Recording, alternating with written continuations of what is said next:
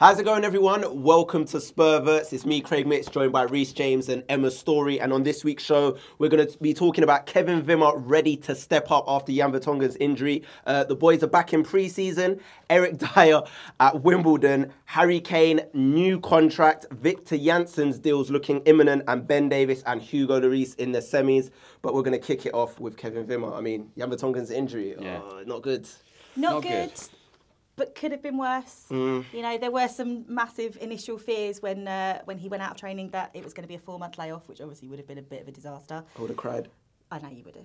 It's okay, Craig. It's okay. Super, yeah. It's okay, Craig. He's not so super it's okay. anymore. It's We've got okay. Big Kev. It's okay We got because Big it's only 6 weeks. Okay. It's only 6 weeks. Cool. So we've got Big all Kev. Got Big Kev. It does mean we're missing a couple of Belgians. Yeah. With Dembele. Yeah. But be fine. Big Kev. He showed us last Big Kev season that he can do it. Oh, he can. do it on the main stage when he needs to. Completely. He was brilliant. He's got his 18 minutes of Euros experience under his belt. And he's going to be fresh and ready, you know. He will be Been fresh and chilling ready. throughout the summer, probably training. Well, actually, no. He went to, I think it was Vegas. Wow, okay. He's been on the bender. Bang up for it then. Pretty much after Australia went straight out of the Euros. So, Okay. But that was a while back now because they went out in the group stage. So obviously now he should be back and refreshed, Ready and to go. Ready to go. Yeah, I trust him. I totally Trust him, trust I'd yeah. like to get Yeah. I'd like to get another centre back though for when him or Toby get injured. Yeah, I mean, this is the thing, isn't it? It does leave us a little bit thin at the back because you do just worry, you know, one injury away. And if you think Dyer can't really go back and deputise because we're missing Dembele for the first few games. Yeah. As Yeah. Barnaby keeps telling us, we've got Cameron Carter-Vickers. Yes. And that's the future, apparently. He could Cameron be the new, Carter-Vickers. Who knows? He could be the new Leslie King. Could be. Could be. Could be. All right, so speaking of players going back into pre-season, our boys are back. The pictures are out. We've seen a couple videos. It's all going along on social media. Do you think they're going to have a really good pre-season? I mean, obviously the Euros has happened, so a lot of players are going to be maybe tired. They've just gone on some of their breaks, Dubai, the usual places. Yeah, it's pretty quiet, isn't it, at the moment? It is. Yeah. There's only a few players back lodge. at pre-season so far because the guys who've all been involved in the Euros, which was a lot of our boys, Yeah. are either still at the Euros, hello Ben Davies, hello Hugo, or are on their kind of 3-week break now, the likes of our England boys, etc. So it's always going to be a little bit fractured for that reason. But having said that, like we haven't got any meaningful pre-season fixtures until the end of this month. Yeah. So I think they've got enough time to kind of acclimatise and settle in. The guys who are back in pre-season look like pretty fun. Victor Wanyama. Doing a lot of press-ups. Yeah.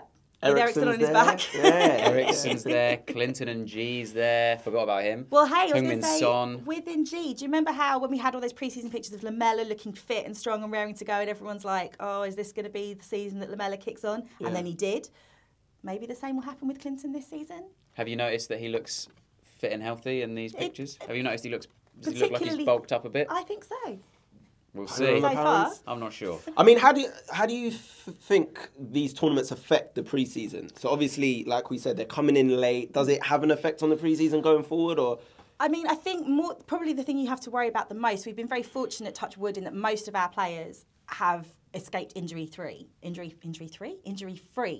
from the Euros. Yeah. So in terms of fitness, I don't think that's actually going to be an overall issue. I think obviously tiredness will be an issue for some of them. Fatigue. But more importantly, I actually think it's a mental thing. If you look at the big way, time. obviously, our England boys and our Belgian boys went out the tournament, both of them to lesser opposition that they were expected to beat. Yeah. Mentally, it's a big shock for them and it's a bad way for them to go out. And I don't think they're going to come back. They've got a lot to put behind them, and I think Poch is going to have some serious work to do to kind of get their mindset right for the start of the season. Especially England, because obviously that was an embarrassing tournament again. yeah. Belgium, not as much, but the fact that they were listed as second best in Europe or whatever. Second best in the world. Yeah. Second best in the world. There was so much pressure on the Belgian team. Completely. That, I don't know, maybe that it's going to be as bad. Yeah. Harry Kane's going to come back. But he had that at the start of last season, he had the exact same thing. So maybe... Dembele and exactly. Vertonghen wasn't even playing in that match. Yeah, It was only Dembele's- really Alderweireld. Dembele's got a real axe to grind with it. Yeah, Dembele can go, yeah, well, completely. obviously you went out, mate. You weren't playing here. Look, we had You this learned nothing. conversation on Spurverts a few weeks ago when Belgium lost in their group game. It's like, no Dembele, no win. And Mark Wilmots We didn't know listen it to as us. Spurs fans. Didn't listen to us. And now look where you are, Belgium, you see? Exactly. All right, well, we'll see what happens with the We're banking on pre-season. you, Hugo. We need Hugo and Ben Davies to get to Hugo the and final. Ben. Really, we kind of need... I want Wales to win, but we need Hugo to win as he's our captain. We're going to get to that. All right, so speaking of players coming back from the Euros, Eric Dyer's back, and instead of going on a holiday and sunning it up, he's gone Wimbledon. He's a tennis fan, apparently. He is. Well, his dad was a professional tennis player back in the day. Oh, Did you know that? Yeah, there you go. Okay. Eric Dyer No, trivia that. for you. Fun facts here. God. No one knows more about Eric Dyer than Emma. Okay, But- let's leave that one there, shall we? It wasn't just the fact that he went to Wimbledon. No. He actually snuck something into the royal box. He did sneak something into the royal box. What did he sneak into the royal box? Haribo Fantastic. Tangfastics. Is it Tangfastics? Tangfastics. Okay, Tangfastics. Sorry, I'm not a Yes, sweet connoisseur. Haribos. All about the Haribos, which I'm pretty sure they don't sell in the royal box. I think he must have had to bring them What in a himself. child. What a legend. I'd expect that from Dele Alli, mate. Not you, Eric Dyer. You're meant to be an elder statesman of the duo. Of anything you're going to bring there, why Haribos? Like, what? Well, you know, tennis matches can go on for a long time. I'd You expect need a that bit from, of a like, Dele Alli. Need a bit of a His sugar energy. rush. I know. Eric Dyer's a hard man. I'd expect him to bring Yeah, something yeah. a bit more hard in there. Like, I don't know. Like what? Like nuts. This is Pause. Wimbledon. Like salted nuts or something. Just some pub grub. Do you know what I mean? Meat, just Yeah. raw meat. That's what I expect him to have. with him. But sweet. I don't Punching know where raw to go with meat. this. Or no, do you know what? Even flipping, what's his face? Harry Winks. He seems like someone that I'd bring in Haribo. Do you know? Just bring a bit of Haribo in there. Yeah, some Tom Carroll. Tangfastics. But the Yeah, thing is, definitely. Tangfastics are like the sour ones, though, aren't they? Still got a bit of a kick. Oh, no, I expect him Anyway, I don't know where we're going with just this. biting chilies. That's what I expect him to do. The important thing is, Eric Dyer was there. He Yes. likes to rub shoulders with the higher class. You know, this guy's a very cultured individual. Likes a bit of tennis. Yeah.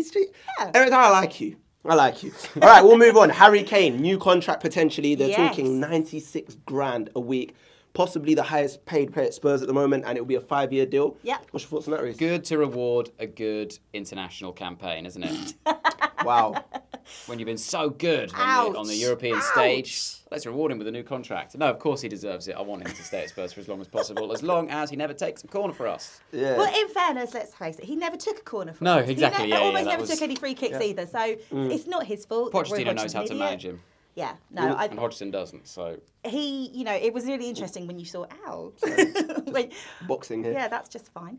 When you saw the kind of wages of the starting 11 for England, and you kind of saw like Harry was sort of way down the list Yeah. compared to some Yeah. of the others, it's about time that he got kind of brought up to parity. I know we obviously have a wage structure. We don't pay the kind of crazy wages that the likes of Man United do, but he deserves to have. I mean, he won the Golden Boot, like Yep. absolutely 25 goals. sensational. 22 campaign. years of age. I know, deserves to be Who rewarded. cares for about our that. Euros? Who cares? Yeah, as yeah, long as yeah. you score for us, Harry, that's all I care about. Really and it's truly. weird seeing that list of England players' wages. All the Spurs players were so much lower. Oh, than God, so everyone much else, lower. but also lower than I expected them to be. Yeah, they're the Kyle ones that Walker, who's perform- been there for years, Yeah, was way lower than everyone else. yeah, no, it's really interesting. And Kyle Walker was one of our best players of the tournament, which isn't saying that much. But No, it's not saying that much really. But I think it is really interesting. It is one of the things with Spurs that I actually quite like. And I like the fact that the players do appear to buy into this kind of, you know, if you play well, you'll be rewarded. Like, it's all kind of incremental. Yeah. It's not just a case of like, you come in, we're going to pay you 100 grand a week. I mean, that's one of the things with Adebayor that became a real issue was obviously he was on 110,000 a week,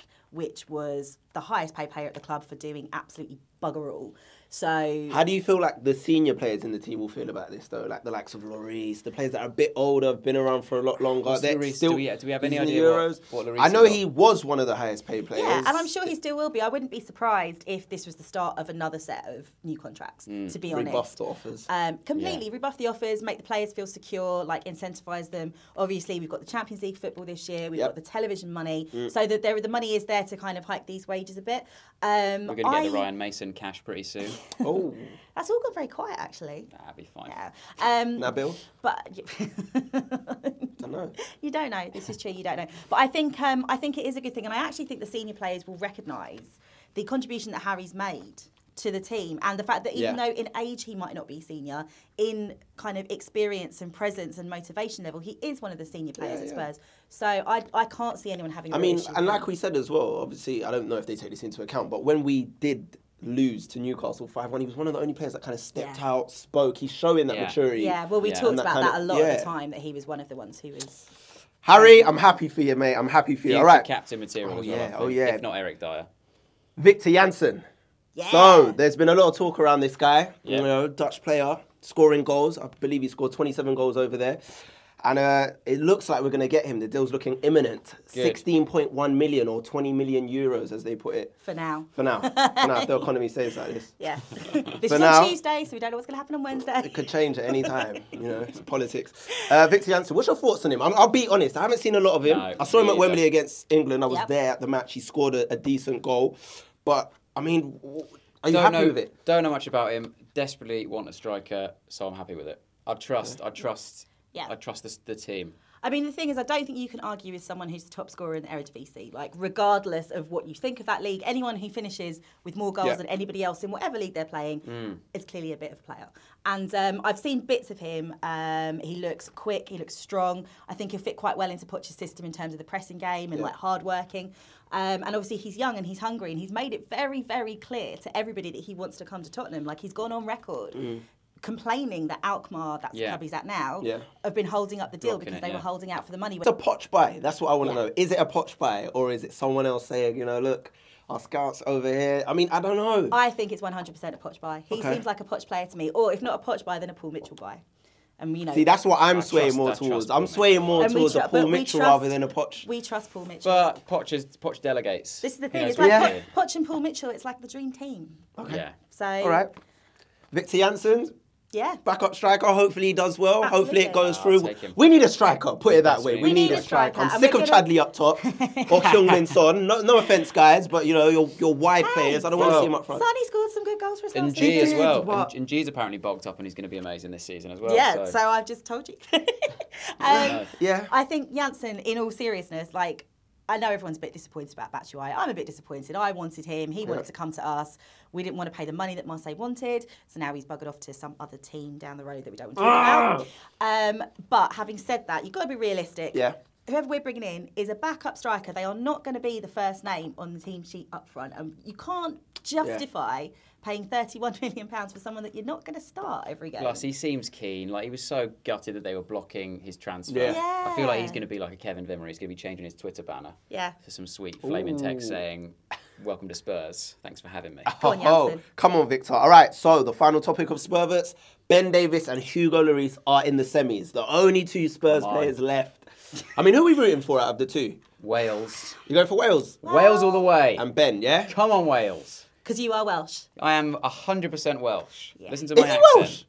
Welsh? Somewhere down the line? I'm Have half you got- Welsh. I am He's half Welsh. He's grabbing onto it because of his name. I am It's a very half Welsh. name. My name's Rhys. Don't need vowels. Yeah. Thank you very much. Emma, who you Well, back in? It doesn't well, sound like you're back in Wales. I'm getting a feeling. Here's the thing, right? I Yeah. was backing Wales. I was like, yeah, Wales, Team you know. Brexit? Team. No, I was like, yeah, Wales.